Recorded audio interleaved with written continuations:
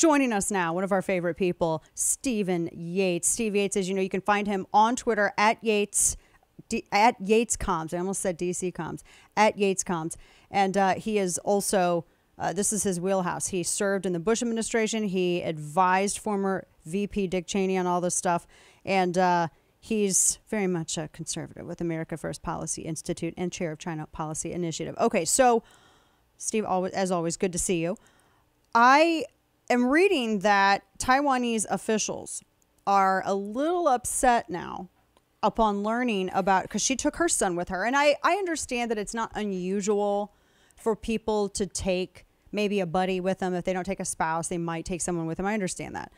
However, this is a little different. And it kind of undercuts this strong, I'm going to be there for Taiwan image that she was projecting when she brings the second largest investor in a Chinese tech company with her, who happens to be her son. And now it's coming out that Taiwanese officials are none too pleased about this. That seems like that's some damage. Yeah, well, you would think if only there had been a national news story about the offspring of a high-profile political leader who had engaged in questionable businesses, then, if only then, Pelosi and other leaders of Congress would have had increased sensitivity about who they bring along and what those follow-on conversations might be and what the appearance of all of that would be. But the shame of it all is that, of course, the New York Post was censored before the election. And so, of course, no one knows anything about this kind of a risk.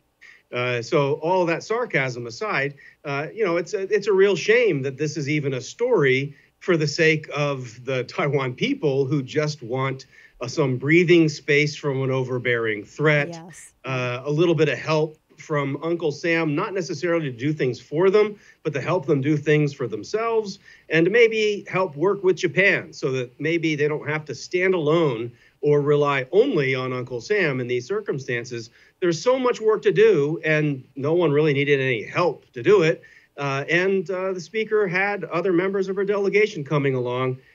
So I mean, you're correct that it's actually very common for members of Congress to bring a member of their family with them. You just think that there might be a rudimentary look at which member of the family might make some sense this time, or what if I just get by with my policy advisors for, what is supposed to be a government policy trip. So there's a whole bunch about it that has a bad whiff. I don't know what this young man is up to. Everyone looks younger to me with every passing day. But I mean, he's 53. He's like Hunter Biden's age. But I don't know, Joe Biden. The way they talk about Hunter, he's baby Hunter. So this is like baby Paul Jr. Baby little infant Paul Jr. Exactly. So I mean, there's just no good way around it. But the real shame is that leaders in Taiwan, in their system, they've got to go before their legislature and take questions. It's a hybrid between a presidential and a parliamentary process. And so a foreign minister and other people, a prime minister, they have to go before the legislature and take pot shots about, well, what happened and why was this person there? And all they wanted to say is, look, hey, we've got some support from the United States Congress at a time of need. And this is just an unnecessary pollution of what would have been a noble message. I mean, we're talking with Steve Yates, my jaw dropped because I remember, when she went in, they had buildings that said, welcome Speaker Pelosi in lights in the buildings. Yeah. She had, you would have thought, that it was, what is it, BTS? Is that what one of the big bands, like one of the big boy bands out of, like South Korea or something, or a J-pop band, something, you would have thought it would have, like Blackpink or something. When she goes into Taiwan and there's like a herd of people there to meet her. They have signs, they're cheering her and she's, waving and they're so excited. And then she brings the second biggest investor in oh my gosh. And then I was reading several, not just one, but actually a whole bunch of their politicians, including the former chair of the island's Financial Supervisory Commission, Sang-Ming Chung, demanded to know whether or not the island's ruling Democratic Progressive Party had a financial relationship with their family and whether her visit involved that. So we went from stand against China too. Wait a minute. Did you just bring your corruption to a whole another level here? She doesn't have apparently the wherewithal to be embarrassed. I mean, my jaw dropped. Well, this essentially was bringing a pile of something in a brown paper bag, lighting it on fire and flying home and leaving it for the government there to put out the flames. And that's what happens for the democratically elected leadership in Taiwan. I mean, they don't want to say anything negative about the speaker or her visit or the United States. I mean, they have no margin for error. They need all parties in the United States, all friends from the United States, to try to stand on one side against an overwhelming enemy that they face from Taiwan. And yet, here's this uninvited complication. And yes, people in their political opposition are going to seize upon this. Isn't that the word that we use in American journalism these days? Someone is going to seize upon these kinds of things, or pounce, freak out over. That's the other thing. Pounce was what I was looking for. Oh my gosh, it just mars what could have been and it complicates the legacy that she wanted to leave. I think. I mean, Absolutely. She can't be too pleased about this, but it was her dumb decision to take her son to go and do this in the first place. I want to switch gears to get into this story. The guy who had stabbed Salman Rushdie. We're talking with Steve Yates. The guy who stabbed Salman Rushdie, it's been reported that he has, surprise, surprise, a number of connections to the Iranian Revolutionary Guard Corps.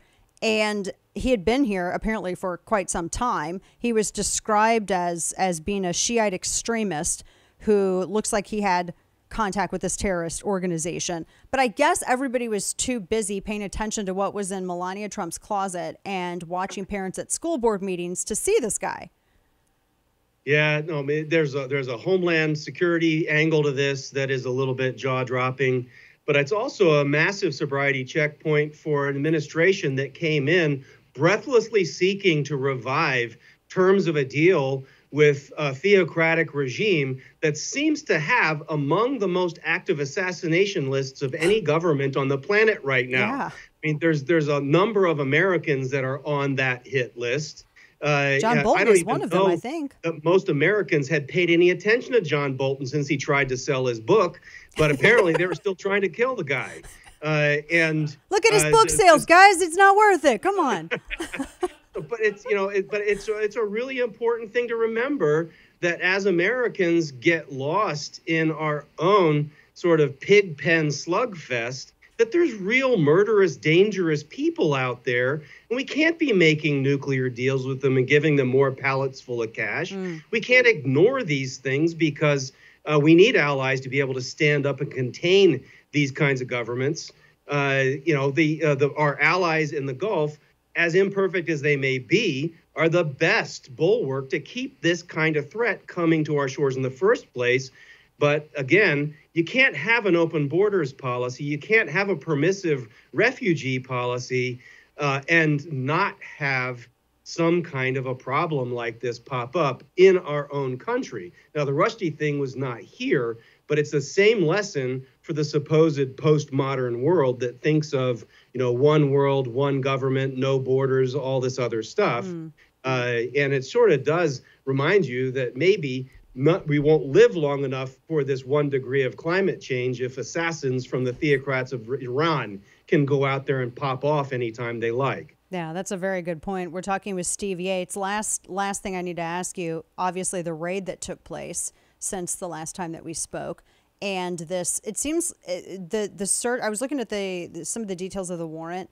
Of course, you can't really get too much into it. You can't understand probable cause, et cetera, without the affidavit. But in reading it, it seemed really like a very wide berth. Any records pertaining to Donald Trump's entire 4 years, from 2017 to 2020.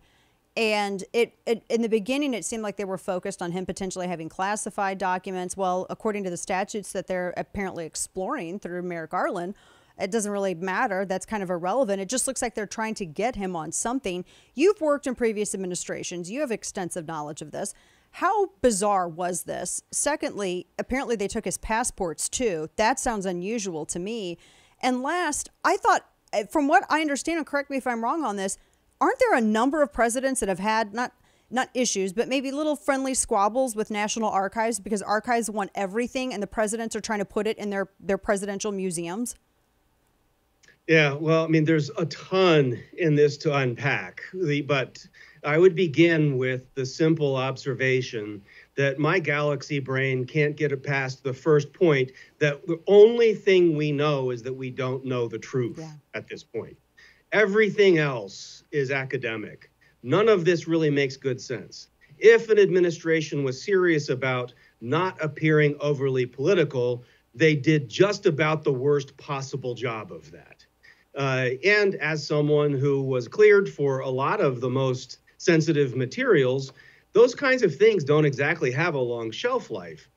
For instance, when I left the White House, if someone had taken the drawers of the safe that I left behind in the office, but they somehow got that information, what they were most likely to discover is that the U.S. government employs way too many PhDs who write very lengthy analytical pieces that get fancy words stamped on the top of it, but would not lead them to anything operationally useful whatsoever.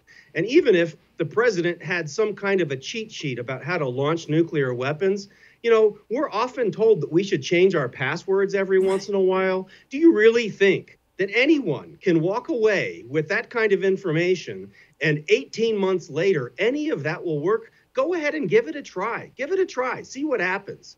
And if it doesn't result in an immediate visit by a SWAT team, then something has failed in the system. Yeah. But it's, you know, none of this makes any possible sense to me.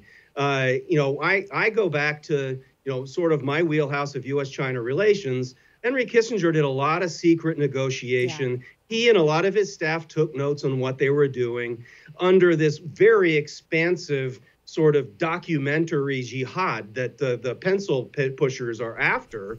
All those notes would have been covered by this. Yeah. And yet he walked away with a lot of notes that was after years of legal wrangling. He finally turned those things over, but there were no raids. There was no arrest. And arguably that had to do with the most important geostrategic bargains that Kissinger, really without congressional oversight or even collaboration with the State Department, was engaging in. That would have been very valuable during the Cold War. So again, if we were to take the premises seriously, none of this makes any sense. Now, can I say what their motive was? I don't read minds, but I think your audience probably can reach a conclusion that I consider probably to be on track. Yeah, definitely. We're like minds. That's interesting, though, about the Kissinger. They never raided Kissinger. And well, there was always Sandy Berger putting things in his socks and other parts of outer garments. And, nobody will see me do this, surely. Too late to go after him. Oh man, I remember that story too. And didn't Bill Clinton, from what I understand, what I've read, he lost nuclear codes like twice, I think. Like one of the codes was in his suit, and you know, I'm just amazed. We are governed by Homer Simpson. That's a good way to put it. Steve Yates at YatesComs on Twitter. Always so good to talk with you, my friend. Thank you so much for your generosity with your time. We appreciate it. Good to see you. Thank you, Dana. Take care. Take care.